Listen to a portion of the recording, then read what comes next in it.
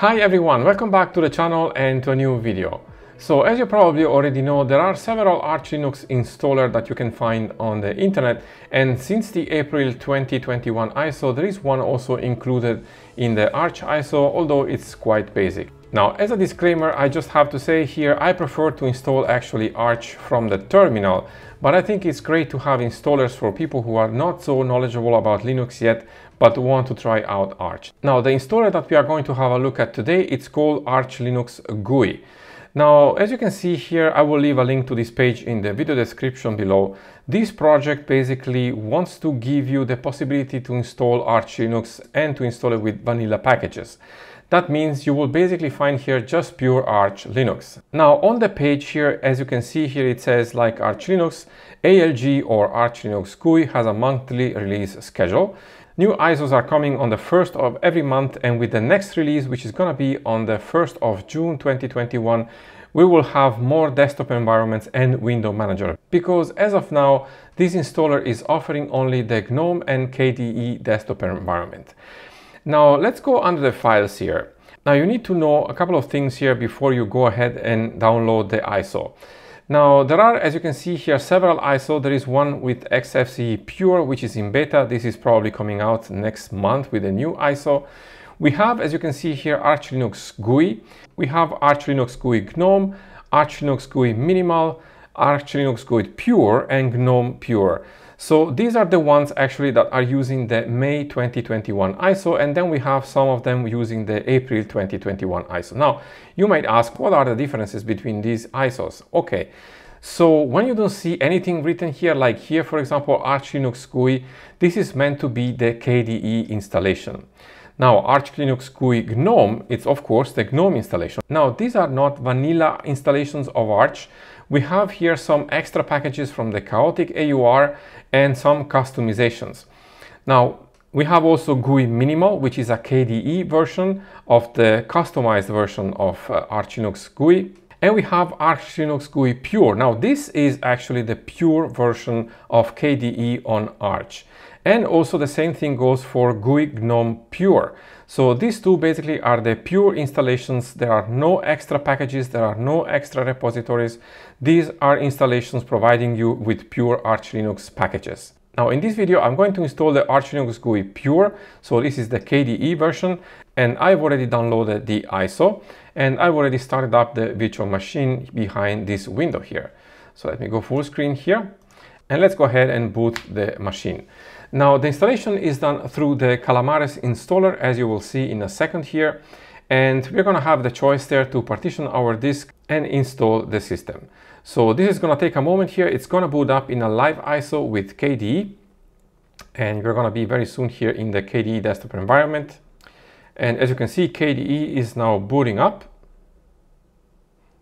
and we are now in the KDE desktop environment. So the first thing actually I want to adjust here the screen resolution, because it's not picking up my VM screen resolution here. So I'll just pick up 1080p here. There you go. So here we are on the KDE desktop. I would say let's go ahead and install the system immediately. So we're just going to search for install system here, and it's going to boot up here the Calamares installer in a second. There you go. So usual installer here, we select the language. In my case, I'm going to go with American English. And for the region, because I have already an internet connection, it's already selected here. If you don't have it and you have Wi-Fi, you can go ahead and connect to your Wi-Fi down here. And then we can click next. I'm going to select my keyboard here. I'm just going to pick up the keyboard layout I have. And now we can select the disk and partition. So if you want to do it easy, you just go ahead here and select erase disk. So if we click this option here, you can see you're going to have the option to select no swap, swap with hibernation, or without hibernation, or swap to file. Now, when you select this option here, the system will be installed depending on the machine you have. If it's a MBR or legacy machine or a UEFI machine, it's going to have a EFI system partition or not, depending on the machine type you have. It's going to have the kind of swap that you define, and it's going to have a root partition only. So you will not have a home partition here available if you select erase disk. If you do want to have a home partition, you will need to go ahead and select manual partitioning. So this is what I'm going to do in this video, because if you want to do that, at least you see how it's done. So I'm going to select here manual partitioning, and the only disk I have here, it's already selected. And you can see here, it's already telling me that it's a EFI machine, or a UEFI machine, better said. And then I can click next. Now the disk is already selected. The first thing I need to do is to create a new partition table because it's a brand new disk. And because this is a UEFI machine, I need to select the GUID partition table or the GPT partition table. This is because I have a UEFI machine. Now, if you have a legacy machine, you would go ahead and select master boot record or MBR. And then you can click OK. So now we have the partition table in place and we can create our partitions. So if you have MBR legacy system, you don't need to create a EFI system partition. Of course, you can just go ahead and create your swap home and root partition that I'm going to do afterwards here. But if you do have a UEFI machine, you'll need to create a EFI system partition. So we can go to create and we need to define the size. So for the EFI partition, I'm going to go with 300 megabytes. And the file system here is going to be FAT32. And the mount point will have to be boot EFI. And I'm going to go here for the boot flag as well, and then click OK. Now the next, I'm going to select free space here and click create. I want to create a swap partition. Now this is not really mandatory to create a swap partition here. You could create a swap file afterwards in the installation by going into the terminal and create one yourself, but I'm going to do it here in the installer anyway. So I'm going to create a 1 GB swap partition here, and for the file system it's going to be Linux swap. And for the flags, I'm going to go with swap as well. Now I'm going to go free space and create. And now I'm going to create the root partition. So for the root partition, I'm going to go for 25,000 megabytes or 25 gigabytes. The file system is going to be ext4 in my case, but you can select here also other file systems. Now keep in mind that if you want to use Btrfs, for example, you'll need to do it from the terminal as we have done in the last monthly installation of Arch. If you want to have more infos about that, go ahead and check that video. In this case, I'm going to select ext4. I'm not going to encrypt it, but I have to select the mount point, which is the / for the root file system, and the flag is going to be root, and then click OK. Now the last partition is the home partition, so I'm going to click free space and create. I'm going to leave the default here. The default also here for ext4, and the mount point is going to be /home. And there is no flag here, so I'm just going to click OK.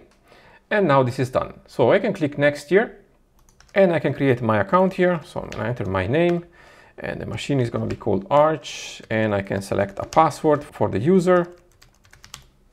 And I want to use the same password for the administrator account, and then click next. So this is the summary of things we have done. So we can just click install here, and the installer is going to start right away. So this is of course going to take some time, and pay attention to this slideshow here in the installer because it's going to tell you a little bit more about the project. As you can see here, the project aims to help user install and use vanilla Arch Linux with just a few clicks. It gives you 3 types of editions and so on. You can read through here the slideshow. It gives you some information about the project. Now, I'm going to pause the video here and I'm going to wait until the installation is done. So I'll be back with you guys in a second. So here we go. The installation is done. So we can click restart now and click done. Now the machine is rebooting here. I can see already here the grab bootloader. Now this is a little bit customized. We have some colors here, but nothing too big. So we can go ahead here and start our machine, and we should be greeted by SDDM, which is the display manager for KDE. There you go. So we have here SDDM, and we can type in my password and hit enter, and we should be greeted by KDE in a second. There you go. So I will need to adjust again my display resolution here. So let me go ahead and do that and select 1080p again and click apply. This is going to do it in a moment. Voila.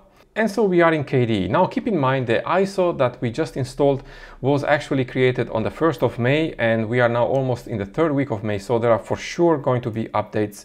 So the first thing we're going to do here, we are going to actually go to the console, and I'm going to actually go full screen here and increase the font size and type in sudo pacman-syu, enter my sudo password here.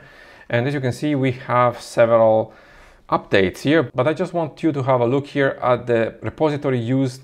We have core, extra, and community. So these are the main repositories. We don't have anything extra in here. So let's go ahead here and update our system. We have several updates here also for the kernel, so this is important to do it. But other than that, here you can see we are in a vanilla install of Arch. We have basically KDE here with several packages. We don't have, as far as I can see, any customization of any kind. We have under internet here, not even a browser. We have under multimedia here, basically nothing. We have our settings and our system utilities. So if you want to customize this with other programs, you will have to do it from the terminal, which is something good if you are looking for this kind of installation. So in my case, I would go ahead probably and install a browser here. I would have to install some multimedia applications. But if I want to start with a fresh installation of Arch, this is actually a great ISO if you are in a hurry and you want to install Arch quickly. Now let's go ahead here and finish the installation. I'll go back to full screen here. It's going to take a moment to do that. You can see here the latest kernel has been now installed is 5.12.4, and we will need to reboot the machine to boot into that kernel. So we're going to do that in a moment. And there you go, the machine is now updated. So let's reboot because we want to boot with the new packages locked in. It's going to take a moment to do that. And we should be greeted by STDM. There you go. So let's enter KDE again. So you can see it's also quite fast here. And we are back in the updated version of KDE. So when I tested this actually before recording the video, I've seen that this installation actually is providing about 768 packages. So it's absolutely not heavy. But one thing that you need to keep in mind, for example, if you open here the software center in KDE, you will see some errors, but that's actually nothing special. The thing is, when you click here fetching updates, for example, you will see this error. And this is because some packages are actually missing. If you want to correct this, you'll need to go to the terminal by opening up the console, and you will need to install one package. So sudo pacman-s, and the package is packagekit-qt5, and then hit enter. Enter the sudo password and proceed with the installation. And then you will be able to update your packages also from the software center. However, me personally, I prefer to do it from the terminal, but if you want to do it from the software center here, this is the package you need to install. Now, if we type in free-h, you can see here the system is using 528 megabytes of memory, which for being in KDE, honestly, it's actually not bad at all. So the system is very light and it's just providing the minimum packages. Now, as I said before, go ahead and check out also the other ISOs. There are also some ISOs with a little bit more customizations. I've tried, for example, the KDE version, which has, as I said before, also the chaotic AUR in it with 2 packages installed and the Tela icon themes, if I'm not mistaken. But if you want to have the vanilla Arch Linux installation, then choose the pure versions of the ISO on the page, to which I will leave a link in the video description below. Now, again, my preferred way to install Arch is always from the terminal because it gives you the complete flexibility to install it the way you want to. But of course, if you want to try out Arch, the vanilla Arch Linux installation without any customization, just to see if it's good for you or you don't like it or you want to explore more, this installer is providing you with the possibility to do exactly that. So if you try this installer out, let me know in the comments below what you think about it. And if you have any question about the video, let me also know in the comments below. I will try to answer you as soon as I can. And I hope also that you liked the video. If you did, please hit the thumbs up and subs to the channel if you haven't already. Subs always help me out. And if you want to support my work, you can become a patron. As you probably already know, I do with my patrons once a month a live webinar where we are focusing on a topic about Linux. Or if you want, you can also donate via PayPal through my website as well. Thank you so much for watching the video, guys. I really appreciate that, and I'll see you very soon in the next one.